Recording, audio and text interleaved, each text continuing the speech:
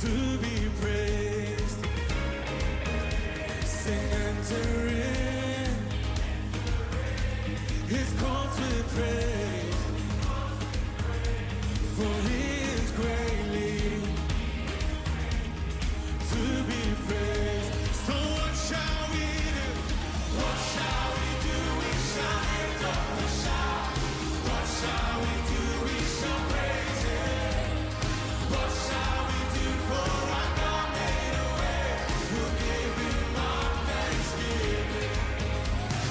Magnify, oh magnify His holy name. His holy name. For He is greatly to be praised. To be praised. Oh magnify His holy name. His holy name. For He is greatly oh to be praised. So what shall we do? What shall we do? We shall lift up a shout. What shall we do? We shall praise Him. What shall we do? For our God made a way. We'll give Him our thanks. Oh, what shall we do? What shall we do? We shall lift up a shout. What shall we do? We shall praise Him. We'll lift Him high. What shall we give Him praise? His name. Our thanksgiving. Come on. Even if the rocks cry out, we're gonna drown them out with a louder shout of praise. Even when the battles roar, we're gonna praise you, Lord, 'cause you are always worthy. Even if the rocks cry out, we're gonna drown them out with a louder shout of praise. Even when the battles roar, we're gonna praise you, Lord, 'cause you are always worthy. You are worthy, worthy of honor and praise. You are worthy. We'll sing it again and again. You are worthy, worthy of honor and praise. You are worthy. We'll sing it again and again. What shall we do? We shall lift. What shall we do for our God made a way? We'll give Him our thanksgiving. What shall we do? We shall lift up a shout. What shall we do? We shall praise Him. What shall we do? For our God made a way. We'll give Him our thanksgiving. We'll give Him our thanksgiving. We'll give Him our thanksgiving.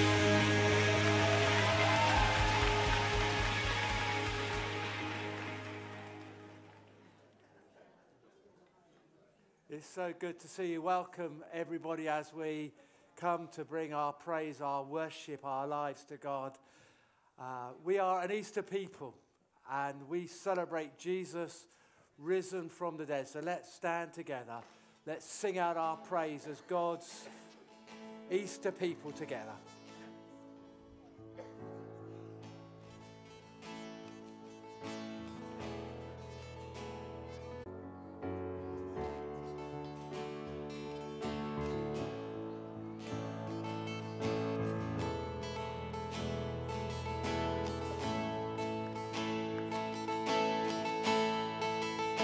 Oh, I cast my mind to Calvary, where Jesus bled and died for me. I see His wounds, His hands, His feet, my Savior on that cursed tree. His body bound and drenched in tears, they laid Him down in Joseph's tomb, the entrance sealed by heavy Messiah still and all alone. Oh, praise the name, and oh, praise the name of the Lord our God. Oh, praise His name forevermore. For endless days we will sing your praise, oh Lord our God. And on the third, at break of dawn, the Son of Heaven rose again. Oh, tremble dead, where is your sting? The angels roar for Christ the King. Oh, praise the name of the Lord our God. Oh, praise His name forevermore. For endless days we will sing your praise, oh Lord our God. We shall return, He shall return in robes of wine. The blazing sun shall pierce the night, and I will rise among the saints, my gaze transfixed on Jesus' face. Oh, praise the name of the Lord our God. Oh, praise His name forevermore. For endless days we will sing your praise, oh Lord our God.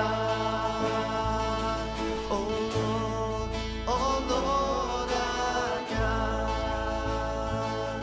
Oh Lord our God. 'Cause you chose the cross with every breath, the perfect life, the perfect death. You chose the cross, the crown of thorns you wore for us, crowned us with eternal life. You chose the cross, and though your soul was overwhelmed with pain, obedient to death you overcame. I'm lost in wonder, I'm lost in love, I'm lost in praise forevermore. Because of Jesus, I'm failing love. I am forgiven, I am restored. You loosed the cords of sinfulness and broke the chains and light His grace. For you chose the cross, from the grave victorious, you rose again so glorious. For you chose the cross, the sorrow that surrounded you was mine. And not my will but yours be done, you cried. I'm lost in wonder, I'm lost in love, I'm lost in praise forevermore. Because of Jesus,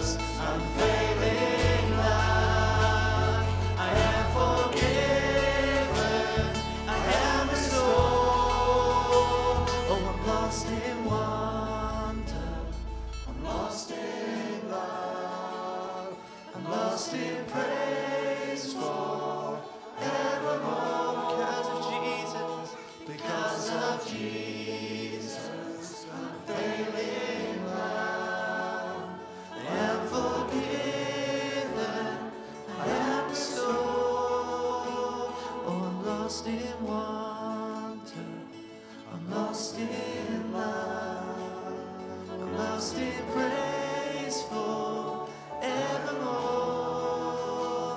Because of Jesus, unfailing love, I am forgiven, I am restored.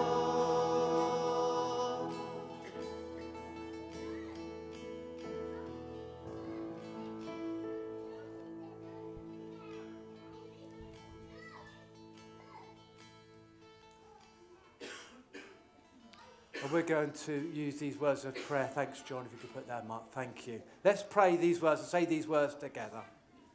Risen Christ, you filled your disciples with boldness and fresh hope.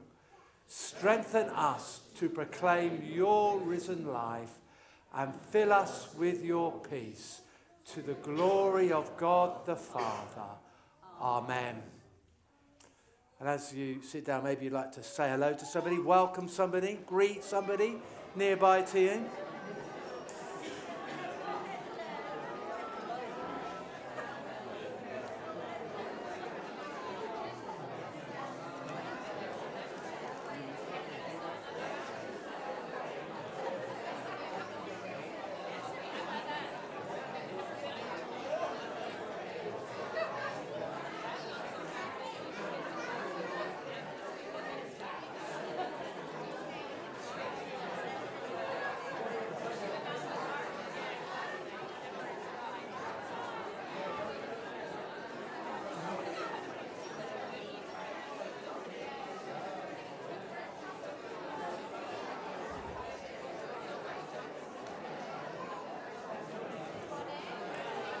Okay, so welcome everybody.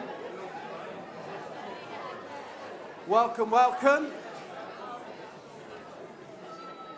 And it's really good to see you here on site. Welcome if you're joining us online as well. And that's our theme this morning, because we're working through this book this year called Love Your Church. And chapter 2 is about being a welcoming church. And we're going to be thinking about that this morning in different ways. And here's my door. This door came from Preston in our first church, and it's travelled with me. It's a very good visual aid. And it's back out. So the door is here. And what we're going to do over here, gang, you're going to help us think about the door. Where's my person who's going to hold the door? Hey, he's trained to do this. So he's got the muscles to do this. You look after the door. And that's all you've got to do. So what we're going to do down here, some of you like, if you can come and help. Where is he? Jordan and Katie are going to come and help. I'm going to arm you. We're just going to make the door red. Rather than paint it, we're going to use our paper there. We're going to use sellotape there. We're going to use blue tack. It's all on here if you need more sellotape. And there you go. I'm going to let you do that as we think about this Love Your Church, the issue of welcoming. And yes, hey, it was Easter eggs last week. It's love hearts this week. Just when you thought we got through them all, yeah, Bob, take them to the back and distribute them for me. That would be really helpful. Thank you, Luke. Just when you thought we got rid of them all, they lurk and another tub comes out as we follow through this theme. Love Your Church is a great book, this. It's a great theme that we're into. And Tony in chapter 2 talks about, takes us to James chapter 2 and warns us about the sin of favoritism. When we look at somebody and we make decisions about that person and we act differently maybe to some people than towards other people. And my dear brothers and sisters, how can you claim to have faith in our glorious Lord Jesus Christ if you favour some people over others? It's a challenging statement that James brings to us. And when James talks about favouritism, he uses an interesting phrase. And again, if you've read chapter 2 of the book, Tony draws this out. It means receiving the face or taking someone at face value. You kind of look at somebody, you make decisions, and then you act. And I wonder if you've ever done that. You do that, maybe at work, or at school, or at home, or in your road, or even in church. As you take someone at kind of face value, you receive the face and you act. Well, in the church, faith and acts of favoritism don't go together. Not least for the Bible. In the Bible, God shows no favoritism, no partiality, and so it's contrary to show favoritism is contrary to the very character and behaviour of God. Let me read a couple of things from this book. How are we doing over there? We got that door done yet? Nearly. Nearly. Okay, that's good. That's good timing. Let me read this bit first, because we're called to something much better. We're called to grace-centred hospitality. Not showing favoritism, but to grace-centred hospitality and welcome. And let me read this, because we're called to be into gracism. Gracism means extending favour to others irrespective of colour, class or culture. Gracism means that we deliberately desire to have a multi-ethnic and interracial fellowship. Gracism means that we sinners have been reconciled to God. We can now be agents of reconciliation with each other. Gracism means that grace is both preached and practiced towards others. Says Tony, we live as gracists because of Jesus' grace towards us. And then he has this, the red door bit. How are you doing? We've done it nearly. Great. Door. I wonder which door you would choose out of all those doors. If you had to choose the front door, have a look at that. Let me show you the colour we're concerned about this morning. It's this. For this reason, he talks about Ray Ortland and his church and how he gave a welcome on one Sunday morning. Welcome to church. Now, there's one thing I invite you to understand. You may have noticed that when you walked in, that the doors out there are painted red. We can't do that in our building because they're glass. And he had a wooden door, obviously. It's painted red. So you get the picture, red door. That is an old Christian tradition, because we enter into the church through the blood of Christ. Great picture, isn't it? We enter into the church through the blood of Christ. Out in the world where you live the rest of the week, we never measure up. Our lives are never complete. We never fully belong. Then we come into the church through the finished work of Christ on the cross. And what makes the difference here? The reason why we belong is that we're walking into completeness already prepared. Therefore, we can be weak, we can be honest with ourselves, with one another, and with the Lord. And he says, we belong. Welcome. So to all who are weary and need rest, to all who mourn and long for comfort, to all who fail and desire strength, to all who sin and need a Saviour, this church opens wide her red doors in the name of Jesus, the friend of sinners.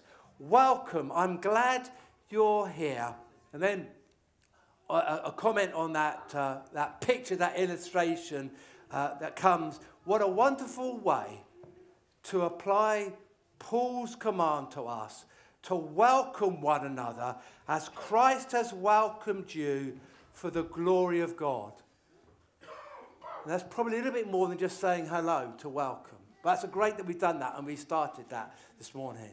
Just imagine if that spirit were multiplied as it were lived out by millions of Christians around the world. Such grace and hospitality reflect the ministry of Jesus. And so It's a red door. And slide the door along here so we can see it in the middle here. Our red door. Well done. And then on the screen you see there's a red door. And if you look closely at that red door, there's a cross on that red door. Just to remind us that we come into the church. Hey, you're going to leave me here to hold the door? Come and hold the door for me. We enter in. We're welcomed because of the blood of Jesus and that finished work of salvation. And so we belong and we become a community of grace-centered hospitality and welcome. Well, that's what we are, but we want to be better than that. We want the Lord to help us, strengthen us in that, and take us on into that more and more in the days to come. So, when you see a red door now, you can remember that tradition of red doors and how we enter in through the blood of Jesus. If you're thinking about painting your door this Easter holiday, red would be a good colour. Even if you support Manchester City, it would be a good colour. There you go. Thank you. You're brilliant at that. If you stand there now for the next hour, that would be really, really good. Now, we're going to slide it that way. Can you take it down there for me? And we'll lie it down so our friends down there don't knock it and it land on them. That would be really good if you can put it down there for me out of the way. Great. Okay, so that's it. Thank you, Toby. Brilliant stuff. We're doing some stuff here as well. Let me highlight. We're highlighting together. By the way, not only is it Love Hearts, but we've been taking out Easter eggs to the shops, and we've got a few extras. And so, no need to rush downstairs to refreshments first, because we've got quite a few of these. But you better have an Easter egg, because every day is an Easter egg day. Because every day is Easter Day. And we've got a few spare. So there you go. When we have refreshments later on, you can have your Easter egg. It blends nicely with the gummy heart, I find. So there you go. And the dentist. And the dentist, yeah. Yes. Yeah, I saw the dentist this week, yeah. That's all right. Okay, so we're Zooming tonight, Joe. Yes, if you haven't ever come along to one of our communions on Zoom, it would be great to see you. It's just for 25, 30 minutes, and you stay in your house and you have your own bread and wine, and we have some worship, prayer and chat together. The link was on the newsletter, but if you're not sure, ask me and I can get it to you. So Zooming tonight, fizzing. No, I'm going to do this all the way through. I've just looked, I'm not going to be able to do it all the way through, but we're going to do it for the next couple. Okay. Zooming, now fizzing. So you should know that we're relaunching Fizz, and Jordan is going to be heading this up for us, and it starts not this Wednesday, but the following Wednesday at 4 o'clock. And it'd be great if some children came along. So come along, children, and bring your friends from school as well, from reception to year 5.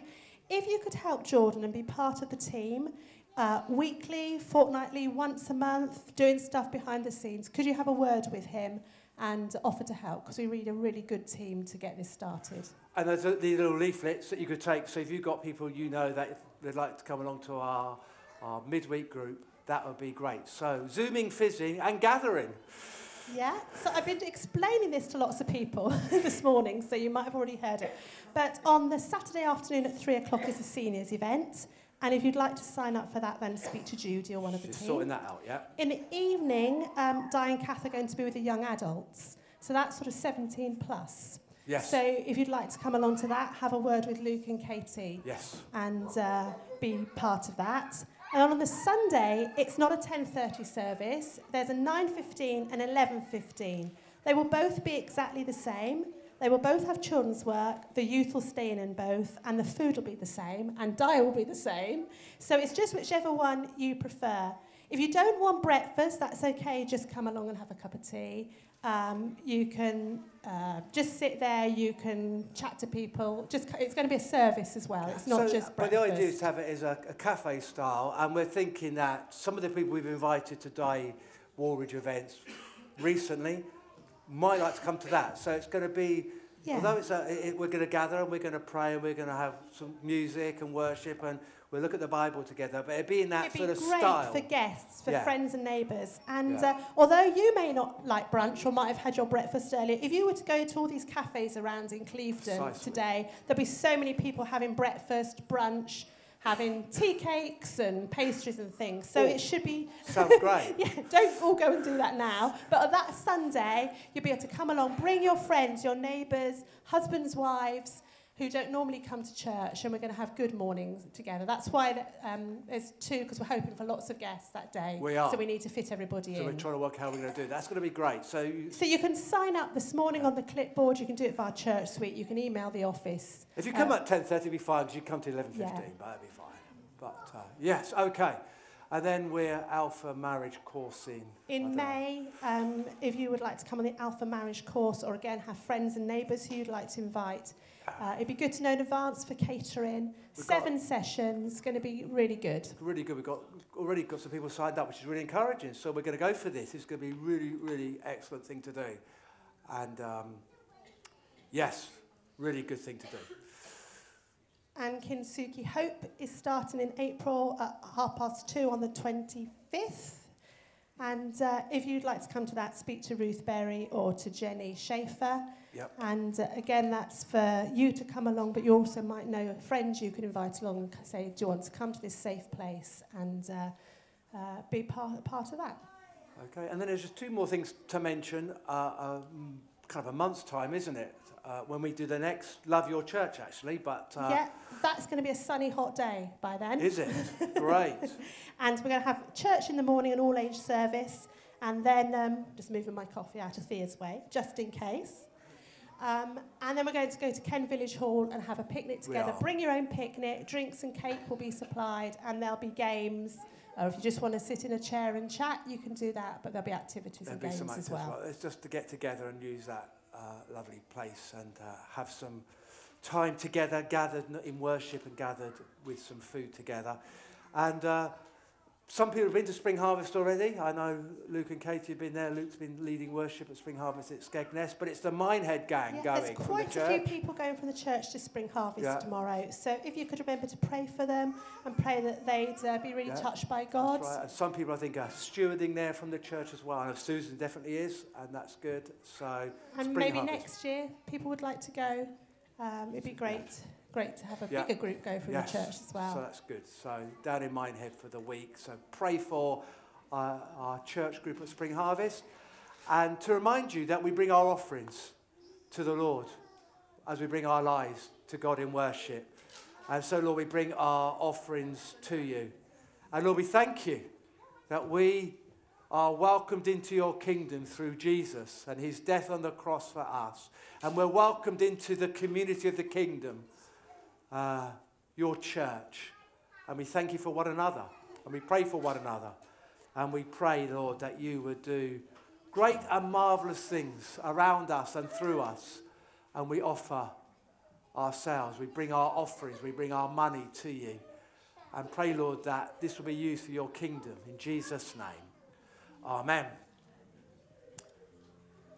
Okay, so as the children move out, thank you for doing the door.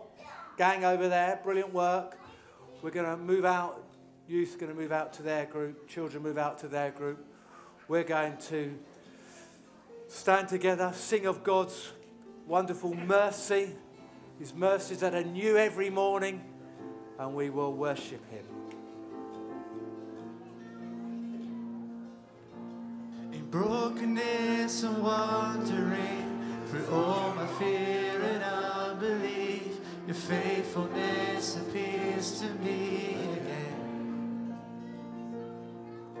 Through mountaintop and valley low, in every season this I know, your goodness like the dawn will break again. Oh, your mercy's rising in this heart again, and my soul begins to sing. They are new every morning, new every morning. Great is your faithfulness. Your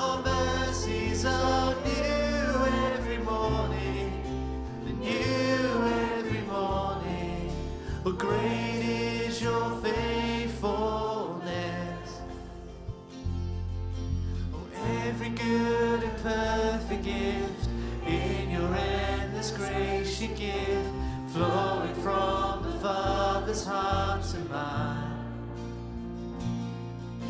Oh, beams of heaven as I go through this wilderness below, the fullness of your love for all of time. Oh, your mercy's rising in this heart again, and my soul begins to sing. They are new every morning, new every morning. Oh, great is your faithfulness. Your mercies are new every morning, new every morning. Oh, great is your faithfulness. Your mercies are new every morning, new every morning. Oh, great is your faithfulness. Your mercies are new every morning, and new every morning. Oh, great is your faithfulness, oh God. Great is your faithfulness. Oh, great is your faithfulness.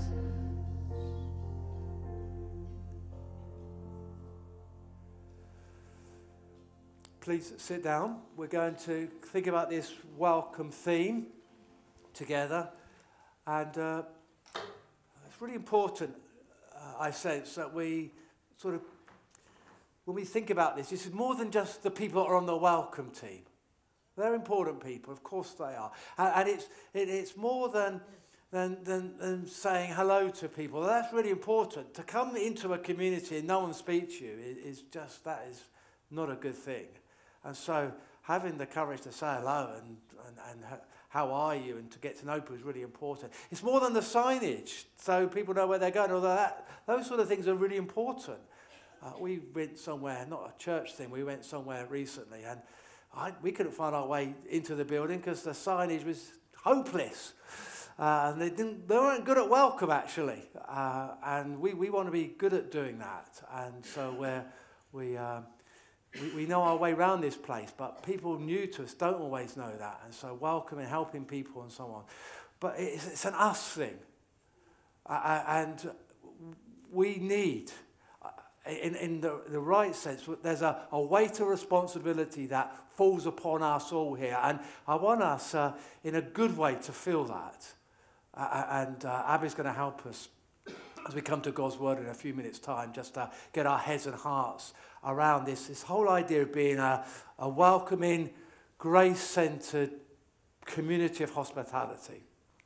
So there's a kind of couple of questions up there, just so we start to get into this and we have a little bit of a conversation together about how are we going to do this, and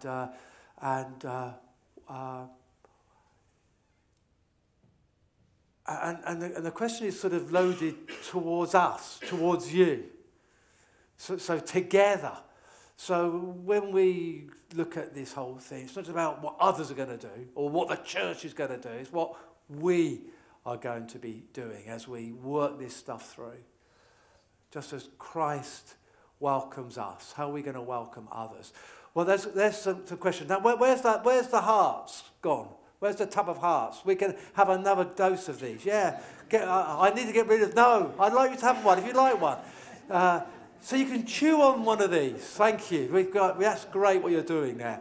Chew on one of these, but more importantly, little link here. Chew on these questions and have a conversation. Then we'll worship together, and then we'll come and unpack God's Word together as well. So let's do that for a few minutes.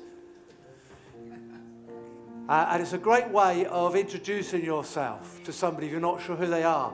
And yet find out their name. And that would be really, really helpful. So let's do that for a few minutes. Welcoming one another.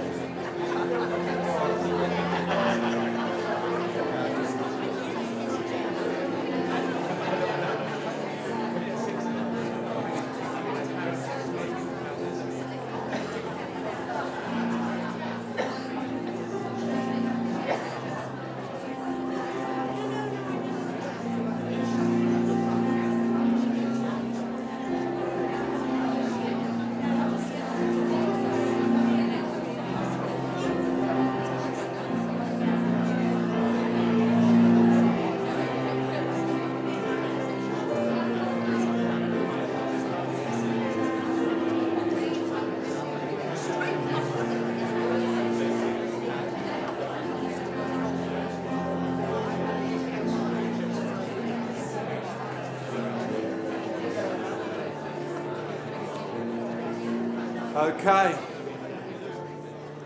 We're going to pray together.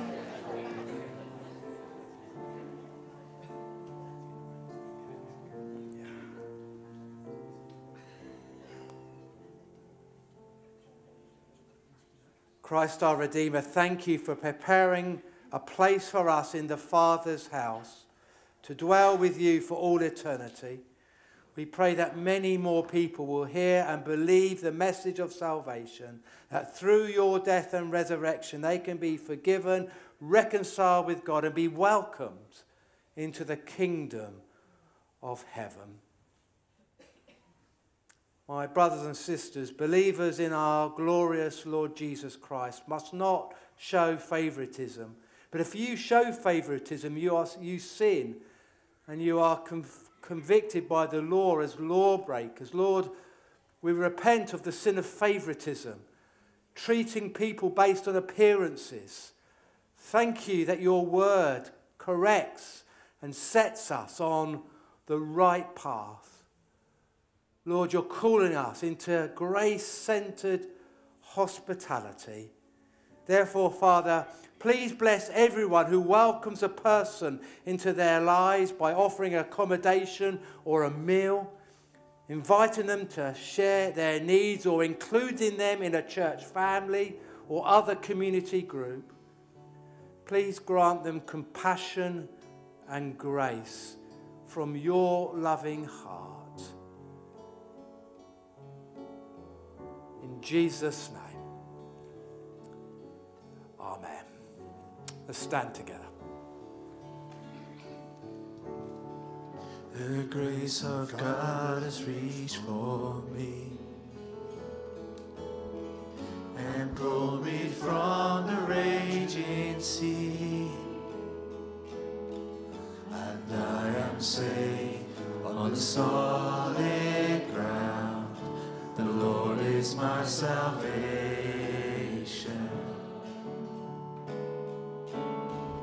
I will not fear when darkness falls. His strength will help me scale these walls. I'll see the dawn of the rising sun. The Lord is my salvation. Who is like the Lord our God, strong to save, faithful in love? My debt is paid and the victory won. The Lord is my salvation.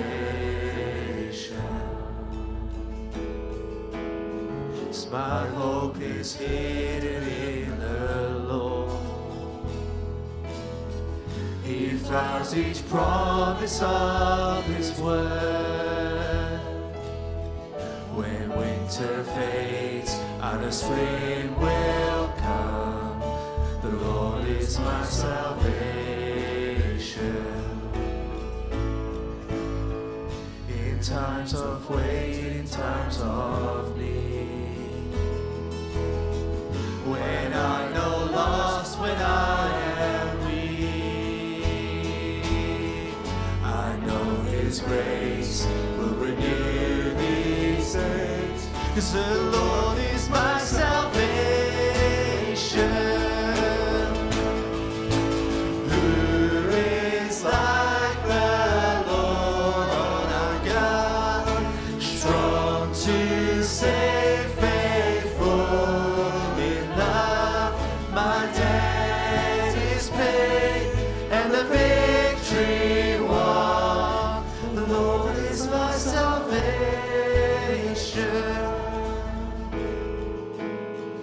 And when I reach the final day,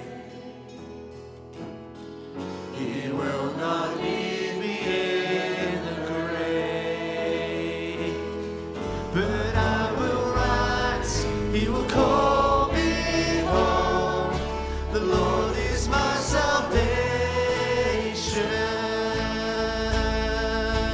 Who is like the Lord our God? to stay faithful in love, 'cause my debt is paid and the victory won. The Lord is my salvation. Glory be to God the Father. Glory be to God the Son. Glory be to God the Spirit. The Lord is my salvation. Glory be to God the Father.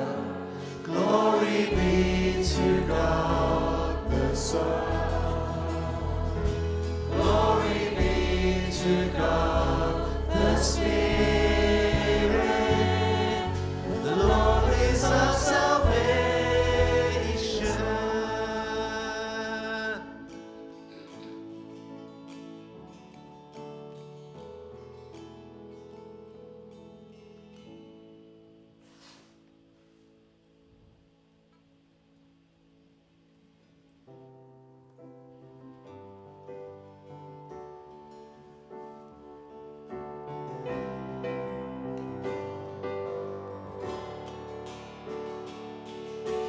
Higher than the mountains that I face, stronger than the power of the grave, and constant in the trial and the change. This one thing remains. This one thing remains. 'Cause your love never fails, it never gives up, it never runs out on me. Your love never fails, it never gives up, it never runs out on me. Your love never fails, it never gives up, it never runs out on me. It's your love.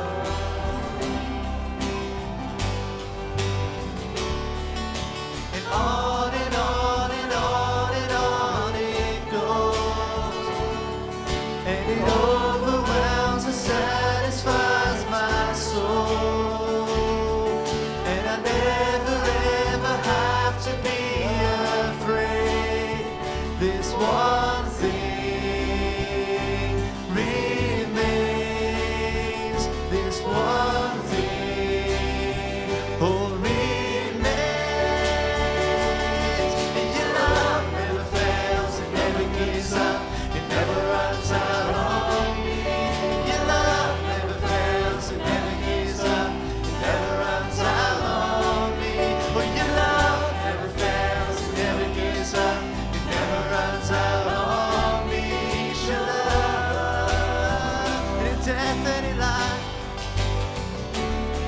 and in death, in life, I'm confident and covered by the power of your great love.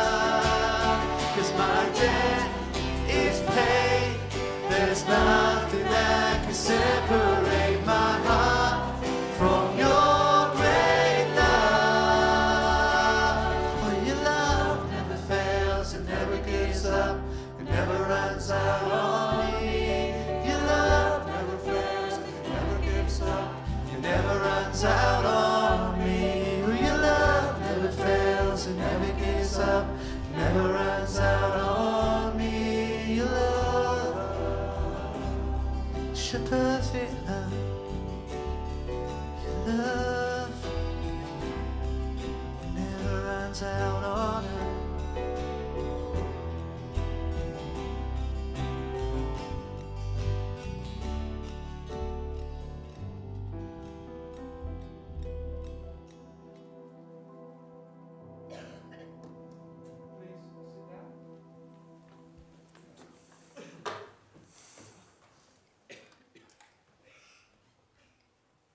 Morning.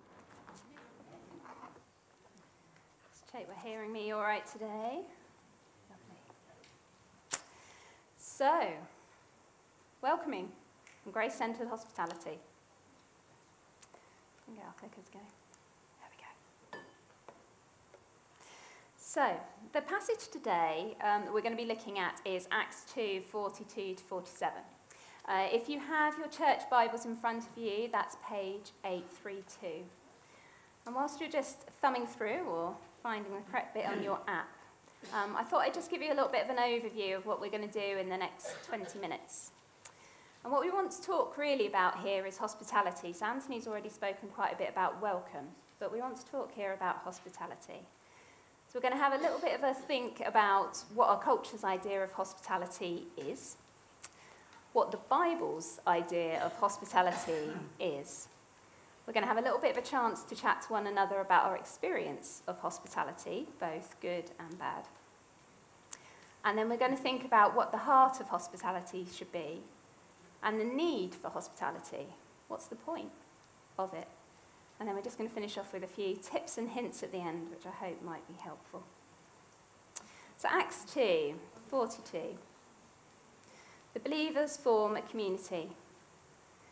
All the believers devoted themselves to the apostles' teaching and to the fellowship and sharing in meals, including the Lord's Supper, and to prayer. A deep sense of awe came over all of them, and the apostles performed many miraculous signs and wonders. And all the believers met together in one place and shared everything that they had. They sold their property and possessions and shared the money with those in need.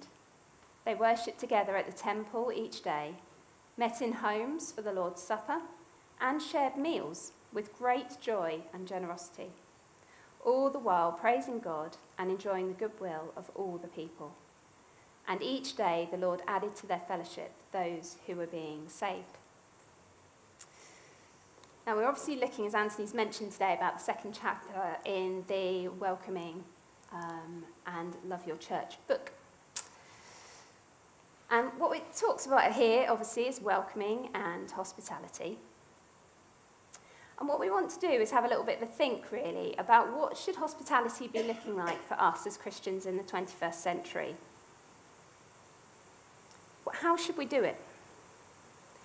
We hear a lot in our culture about hospitality in terms of things like corporate hospitality, hospitality industry, perhaps you even have a title in your job that contains the word hospitality, perhaps something like hospitality manager. In fact, most of us at some point will have been employed in the hospitality industry. Perhaps you have worked in a pub or a restaurant. Perhaps you have worked in a hotel or some sort of accommodation. Or perhaps you've been at some sort of recreation or entertainment centre. But the hospitality industry in the UK is massive, absolutely massive. 71.3 billion for those that like figures in 2023, although that was down from the pre-pandemic heights of 103.8 billion, and that's in the UK alone. So it's probably no surprise that there's an awful lot of use of the word hospitality in our culture. But it's got me asking the question, what is real hospitality? The word hospitality itself, if you look it up in the dictionary, means to provide a friendly and generous reception and entertainment of guests, visitors, and strangers. But is this what we mean when we talk about things like the hospitality industry? What does our culture really think about things like the hospitality industry? Well, I would suggest within our culture that the very term of hospitality has been somewhat eroded and now seems to mean welcoming and entertaining of certain guests, perhaps those that are wealthy or a certain demographic, in order to make money or to gain influence or to gain power. Rather than being about friendship and generosity, as we've heard in the dictionary definition, we instead treat hospitality as a way of influencing people to get something in return. But this is obviously not God's view of hospitality. And as we've just heard from the book of Acts there, we've seen some of the ways that the early church demonstrated their hospitality. But the Bible is full of many more examples. Leviticus 19:34, it states, "The foreigner residing among you must be treated as your native born. Love them as yourself." So this passage is encouraging us to love those that we extend hospitality to, not just to give them hospitality. Jesus, when teaching about humility, says in Luke 14:12, "When you give luncheon or dinner, do not invite your friends, your brothers, your sisters, your relatives, the rich, or your neighbours. If you do, they might invite you back and you will be repaid. But when you give a banquet, invite the poor, the crippled, the lame, and the blind, and you will be blessed. Although they cannot repay you, you will be repaid at resurrection of the righteous." And this passage obviously reminds us to extend hospitality beyond those that we might be able to give a status or influence, and particularly to those who may not be able to repay us in any way. In Matthew 25:42-46, Jesus reminds us of the importance to invite strangers, to feed and clothe those in need, and to visit those who are sick or imprisoned. For when we do so, we are doing so as if it were him. And again, this reminds us that we should treat others as if they were God himself. And finally, Romans 12:13 says, share with the Lord's people who are in need and practice hospitality. And the list goes on. Many more passages in the Bible. As we can see, the Bible's description of hospitality is differing somewhat in motive and reach to the world's idea of hospitality. It's clear from these passages that all should be welcomed, all should be loved, whether rich, poor, slave, free, Jew, Gentile, male or female, friend or enemy. We should show hospitality because of what Christ gives to us, and not because we should be expectant of something in return.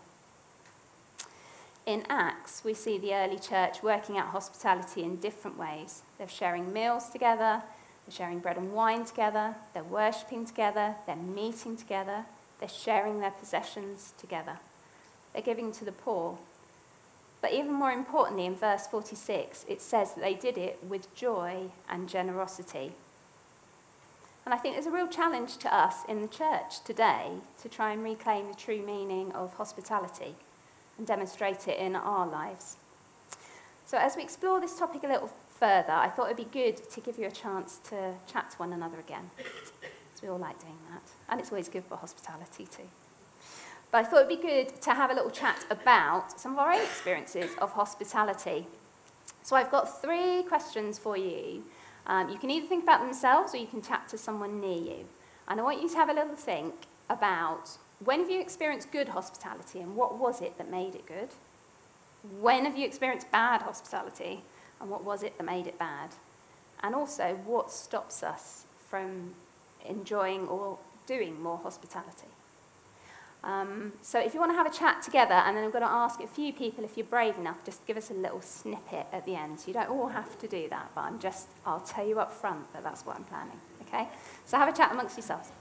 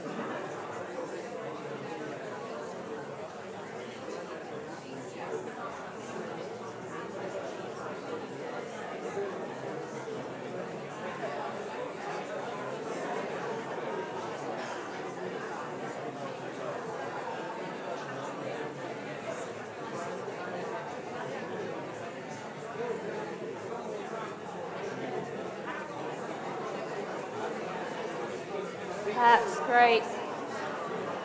Now, is anyone brave enough to share with us a little snippet of your conversation?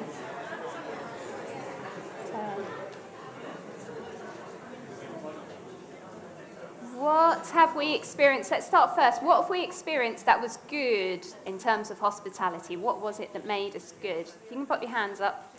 Hands on the way. It's green, Mike. Hungary, when you go to someone's house, they give you their own slippers for you to wear. Ooh. In some cultures, that's much more of a thing as well, particularly Korean cultures. When the church visited Bulgaria, we went to Lom, and there was a lady called Borka who was very poor and very hospitable. She gave us food and all sorts. I'm sure, she couldn't possibly afford what she gave us, but she wouldn't hear of anything else, and that was really good hospitality. It's a real generosity, even when she couldn't afford it. We're making Anne run this one. Good for my fitness level. Actually, I'm speaking on Wendy's behalf, really.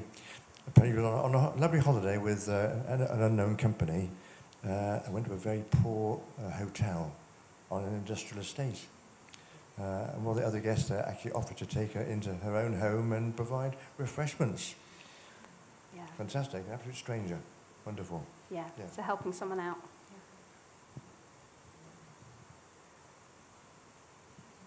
When I moved several years ago up to Durham, I was up there house hunting, and I went into a local church in their coffee shop, and a very kind lady came over and chatted to me. And when she found out I was moving up there, knew absolutely nobody, she gave me her number, and she said, on the day you're moving, let me know. And she brought over a pint of milk, and she was just absolutely lovely. And when you're up there with complete strangers, it was a really appreciated, friendly face. Yeah. It's a real welcome of a stranger. That's great. Can anyone give some bad examples? Now, just remember we're recording, so no names here, people. Don't want to cause discourse, but anybody give an example of something where they've experienced bad hospitality, or maybe what it was about the hospitality that made it not so good? I'll try and keep this brief, because I don't like to be on the negative side when we're talking about things like this, but I was just sharing with some people about experience with someone that I knew, I worked alongside. He wanted to go to church, he was really keen on it, and he had 2 children, so it was a good thing in total to do. So anyway, I wouldn't mention the church anyway, but he started going, and he used to be very casual in clothes that he wore. Jeans was and a t-shirt was really what he was comfortable in. But as for going to church, he would occasionally put a pair of casual slacks on. So he'd it'd all be almost alternate, one week jeans, 1 week slacks. And he noticed almost instantly that when he walked in with jeans, people they weren't so warm as when he walked in with slacks. And he noticed it straight away, and it turned him away from going to church. It's just a bit sad. Yeah.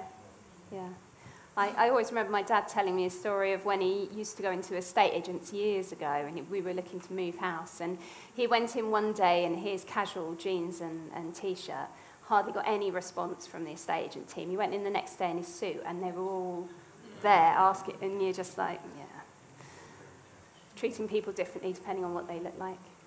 Any other negative experiences? One more over here. Brennan.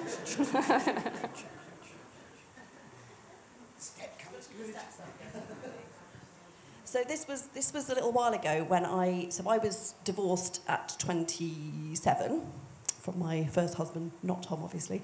So I was much younger and thinner and prettier at that point, and this is important to the story. And I was going to a church. My sister and her fiancé, she lived with me, and he kind of was there a lot of the time. They would be invited to things as the church, and I would actively not be invited because I was single, and also because I was a young woman who might hit on their husbands. And so I was actively not invited to things, even though my sister and her partner were. And that was really harsh because I just got divorced. So that was really, really hurtful, Yeah. which And was not enjoyable. No, and I think that is difficult, and it is harder when you are single, and that, you know, there's lots of people I've spoken to that have been in that boat. I've been in that boat when I was younger, where, you know, married couples are getting invited to things and singletons aren't. So we need to be really mindful that we're not changing our hospitality list based on someone's home circumstance. Cool. That's brilliant. Thanks, Sam, for that. So I think, in summary, you know, good experiences normally boil down to feeling like someone really cared for you, like they were generous, like they were going out of their way, and that there was integrity. They were being real. They weren't putting on an act. I think we can all see that, can't we, sometimes in the hospitality industry where people say lovely things to us, but actually there's an element that feels like it's not really real. They're just saying something to make us feel better, and rather than it necessarily being the truth. And again, what's bad, the root of bad hospitality is often that we didn't feel welcomed or wanted, or that we felt someone wanted something from us in return. So it didn't feel genuine. So key to good hospitality is not actually how good we are at cooking. It's not actually how good we are at making small talk, although both of those things can obviously have their place and be quite helpful. Nor is it the size of our budget. But it's about love and compassion. And I came across a lovely quote from a lady called Henrietta Mears, who was a Christian educator and evangelist. And she said the following: hospitality should have no other nature than love. If we love someone, we want them to feel welcomed. We enjoy spending time with them. We enjoy cooking for them. What was suddenly a burden will not feel a burden if it's someone that we love and care for. And therefore it's important that we reach out to people in love. Hospitality is meant to bring us joy. It's not actually meant to be a trial. It's not another thing that we're meant to add to our to-do list in order to fulfill a quota or a requirement. But it's not easy, is it, to love someone when we don't yet know them, when they're a stranger. Harder still it can be to love someone if we disagree with them, they're a little bit difficult, or they may actually be, frankly, our enemy. And yet that is exactly what Jesus asks us to do. So how do we do it? How do we develop love for those around us who are not part of our normal group, who are not part of our immediate family or friendship group? And the answer to that is that we need to see them as God sees them. Hebrews 13:12 says, "Do not neglect to show hospitality to strangers, for by doing that some have entertained angels without even knowing it." Isn't that a lovely idea? The idea that people are actually angels. C.S. Lewis, in his book, The Weight of Glory, says something similar. I always love C.S. Lewis. And he says this: "There are no ordinary people. You have never talked to a mere mortal. It is immortals that we joke with, work with, marry, snub, and exploit. They may be our immortal horrors or our everlasting splendours." We need to remember that those people, no matter how difficult or challenging, are God's children. They are made by his perfect hands, even if the exterior may be less than appealing. Inside each of us is a child looking for their father. To find the heart of hospitality, we need to see the creation that God has made inside that person rather than their outward experience. We need to remember that inside each person is some treasure just waiting to be found. So we need to ask God to give us more love for others, and also to step out of our comfort zone and to trust that God will bless us and help us to see the joy in being hospitable. It's only in getting out of our comfort zone and taking a risk that we are going to start to see the true gems that lie beneath the exterior of some of those people and difficult characters that we meet on a day-to-day basis. We talked before about what stops us from being hospitable. I won't go around again, because we've done quite a lot of chatting today. But I'm guessing that for quite a few people, it was things like maybe time. Do I have time to be hospitable? Fear that worried that you might get stuck with someone who's a bit difficult, or that in some way you might be taken advantage of. Perhaps it's money. Oh, I don't really have the money to entertain someone. Or perhaps it's just life is busy, I've got lots of work to do, how do I fit this in with everything else? There's lots of things that can get in the way. But the need for hospitality is that people are lonely. And the need for hospitality is that actually we were made, in fact our whole essence of being, our purpose for being here, was to be in relationship with God and relationship with one another. And yet we are so busy doing our work, perhaps trying to work hard to gain possessions, or seeking individual forms of entertainment, that we are spending less and less time doing the thing that we were created for, the thing that should bring us joy, both to ourselves and to others, and that is by being with other people. And so it's no wonder that loneliness and anxiety is at an all-time high. I currently have the privilege of running our Alpha course here at CBC, which, for anyone that doesn't know, Alpha is just a course that helps people to ask questions about the Christian faith who are maybe exploring and want to know a bit more about what we believe and why we believe it. And as part of that course, each week we get to watch a video which is on a particular topic around the Christian faith. And one of the things that they do each week is they go out and ask strangers on these videos questions and just see what answers come up. And it's not filtered, they literally just go for the raw answers of what people, and they've done it all around the world, all around the globe, asking people questions.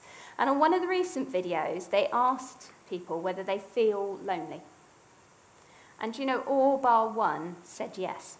In fact, the one that didn't say yes, the one that said that they weren't lonely, was actually clearly a committed Christian, because they said so afterwards. But for everyone else, even those that clearly had some faith, they said that they were either lonely some of the time, that perhaps they were lonely most when they were in a big crowd, or they were lonely, but they did a better job at distracting themselves than maybe some others do. And we're in the midst of a loneliness epidemic.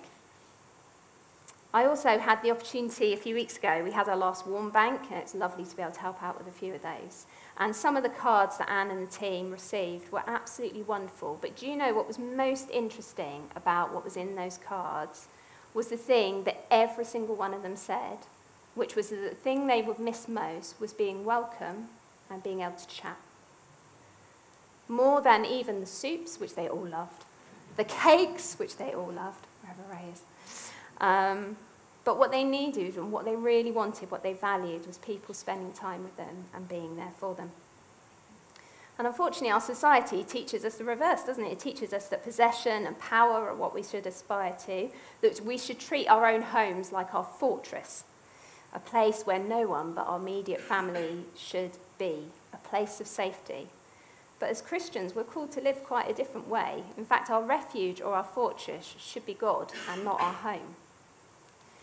The cultural drive to get more, to keep it to ourselves, and to try and keep ourselves to ourselves is stripping us of all that brings us joy in terms of spending time with others and spending time with God.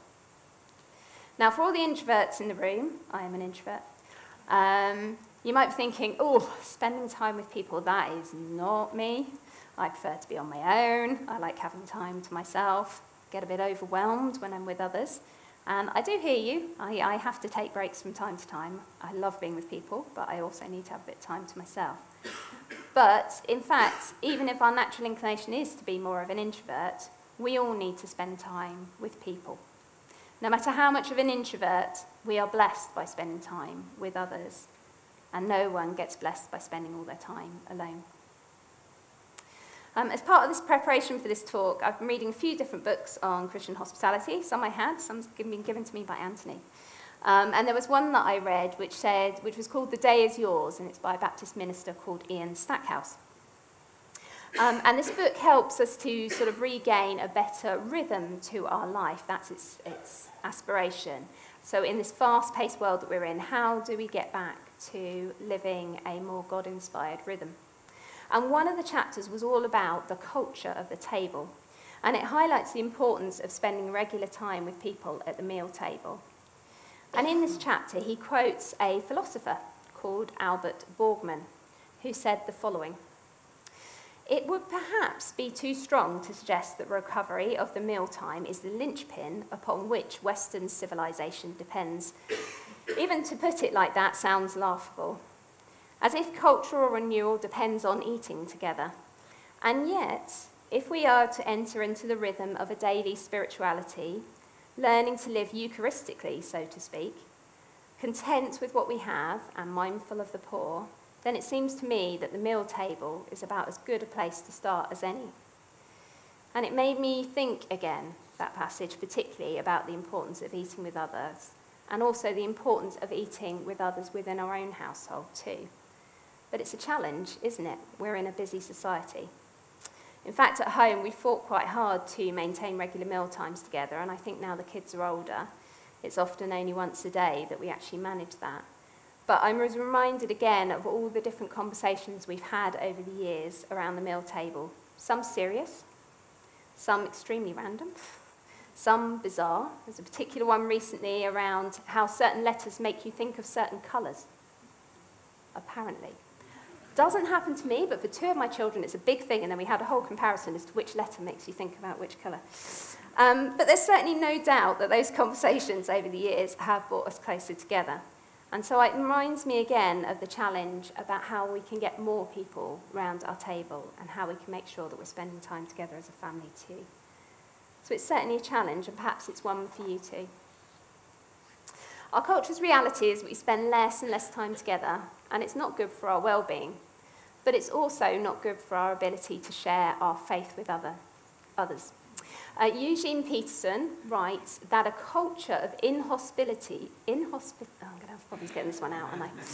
A culture of inhospitality forebodes resurrection famine. He likes big words, does Eugene Peterson. So I'm going to read that one again. A culture of inhospitality forebodes resurrection famine. To put it another way, or in plainer English, what he's saying to us there is that reaching others with the gospel is important, doing hospitality is important for reaching people with the gospel. Without it, Peterson suggests that we will struggle to bring people to God if we don't do more hospitality. So if hospitality is good for our health and the health of others and evangelism, then how do we go about doing more? How do we go about building hospitality in our lives without getting overwhelmed? And how do we make it a joy and not a burden? So I've pulled together a few hints and tips. These are not all mine. Some of them have come from some of the books I've been reading. But hopefully they might be of help. The first thing, don't rule yourself out. Everyone has a role to play in hospitality. It's not just for those who can cook, for women, for those who are married, or for those who are wealthy. All can contribute and extend hospitality to others. Spending time with others is good for us too. It's not just a one-way street. So we don't need to think about hospitality as just another thing we need to do for others. There is actually a lot of benefit we can gain from it for ourselves and our own well-being. Don't put unnecessary expectations onto yourself. I don't know whether you look like more the table there that are looking at their phones or the table there that are chatting more. But don't put unnecessary expectations onto yourself. Hospitality is not about cordon bleu cooking. It is not about beautifully clean houses.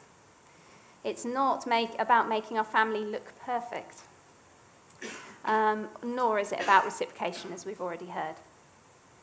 It's also not about making the best conversation, or even knowing the best coffee shop to invite someone to, or even being the best at entertaining.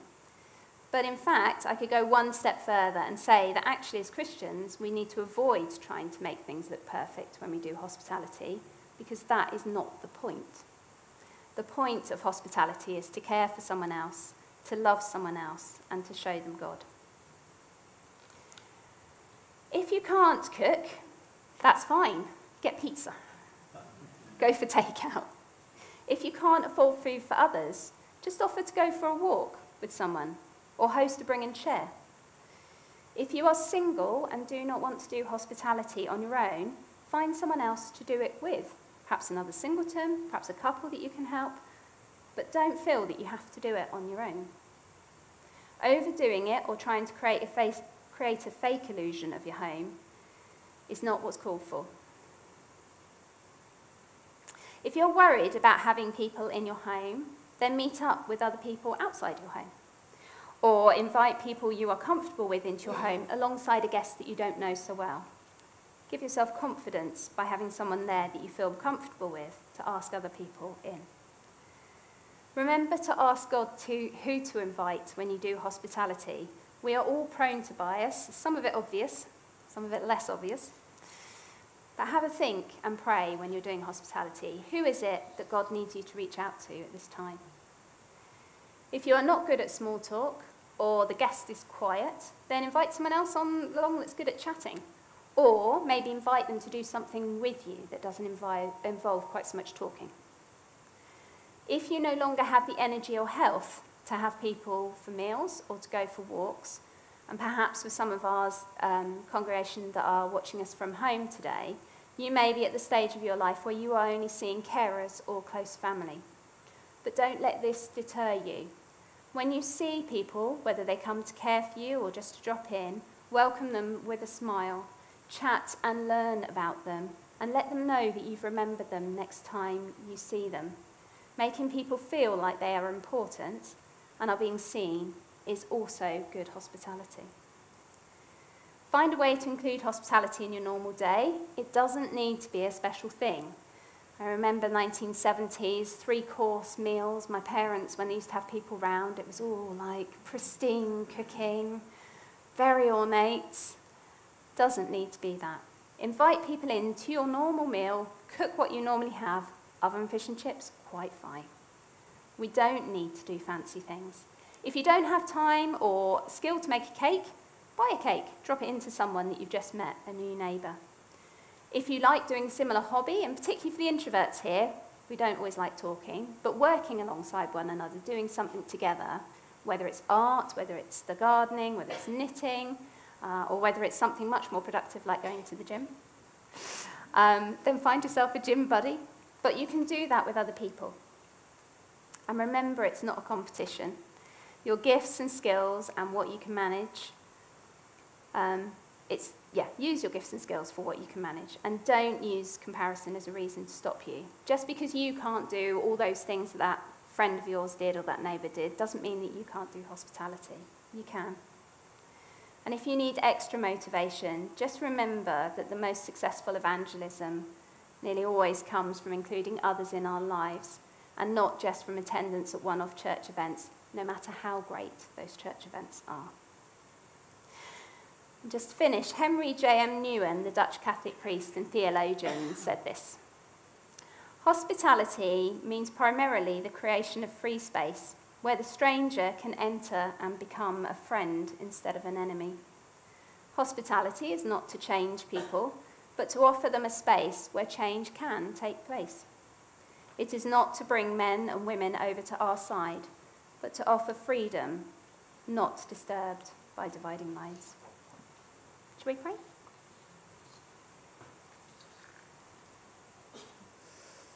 Father God, we thank you so much for Jesus and for his and the early Christian church's example of hospitality. Father, we pray, would you help us to do more around hospitality? Father, would you help us not to have expectations that are set by this world, but to have expectations that are the ones set by you. Father, help us to reach out to those around us, and also not to feel a burden. Help us to feel love for those that we reach out to. Help us to see the gems that hide behind the exteriors of some of the more difficult characters that we bump into.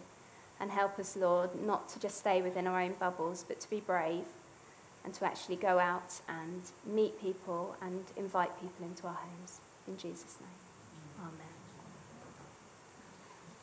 Okay, so we're going to just give two things, practical things that we can follow this through with, and then we're going to sing our final hymn together. John, my PowerPoint pictures there, there's one that's got the action steps. In this book, Love Your Church, you'll know if you've been reading it and been using it in home groups, there's the action step page. And in it, there's 3 rules of engagement. Hopefully we're going to find the slide in a minute to come up on the screen. But here they are. An alone person in our gathering is an emergency. Number 2, friends can wait. 3, introduce a newcomer to someone else. Then this is it. Let's all be missionaries at church today. Don't attend corporate worship as a consumer watching the show, but as a minister eager to welcome and to bless. Eager to welcome and bless others. That could be a new you. You may already be doing that. But just think that could be a new CBC. If we took those 3 action steps and we see someone alone in our gathering, that's an emergency. Our friends, however important they are, they can wait. We're going to welcome and introduce them into community here. So that's something not just for this morning, but going forward. So that's about welcome. And then hospitality, we want to encourage our home groups, don't we? Yes, so we want to encourage our home groups. We've got a bit of a challenge for each of our home groups, and that really is for over the next few months, so running up to the end of summer. If we can consider in each of our home groups turning over 1 session to something to do with hospitality. So that might be a meal, if you want to do a meal. That might be coffee morning. That might be afternoon tea.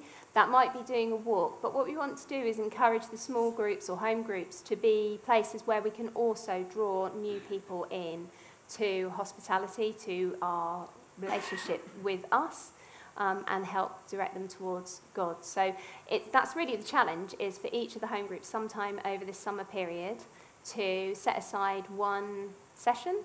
Maybe at normal time you do home group. You may decide to do an extra thing. That's up to you. But we'd love to be inviting more people in. And particularly think about those that are already connected to you as a home group. So maybe we've got partners, husbands, wives that aren't in the church, family that aren't in the church. Have a think about who it is you want to reach, and that may also direct you as to what sort of event it is that you want to do. But it doesn't need to be fancy, okay? It doesn't need, we're not talking 3-course meals here. Just have an event where you can have a few more people in.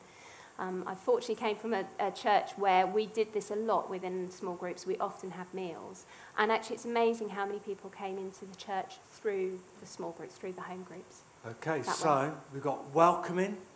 So just in case you didn't realise, you're on the welcome team now. And there's the opportunity together in our home groups to venture into some more hospitality together.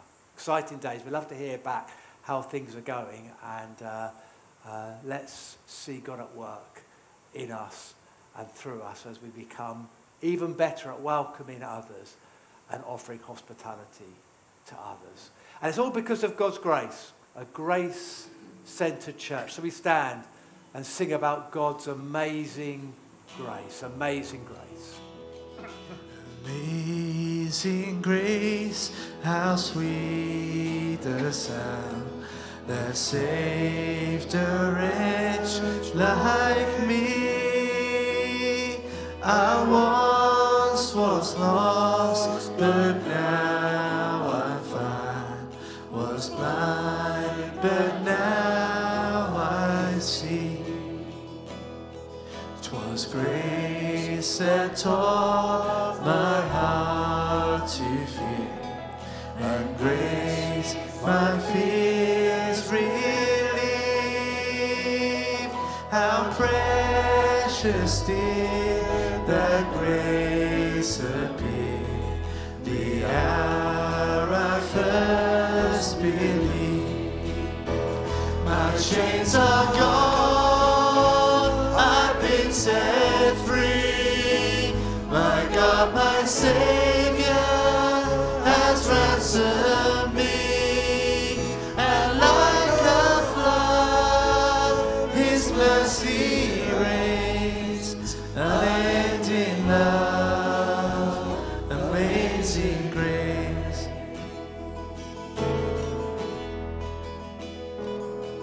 The Lord has promised good to me. His word